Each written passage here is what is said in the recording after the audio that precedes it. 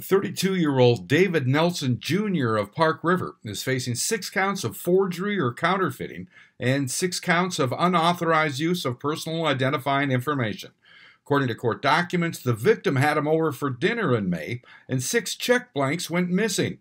Nelson allegedly wrote them out at area businesses and a bank to obtain goods and cash for himself, totaling $508.83. 24-year-old Ruben Garcia of Grafton has been charged with terrorizing. According to court documents, on Saturday, an officer responded to a Grafton residence on a threat call. The victim stated Garcia said in part, quote, "I am killing him. If I see him, he is dead. Just know that," unquote. The victim also provided law enforcement with a video recording of the incident. I'm Neil Carlson reporting for iNewZ.TV.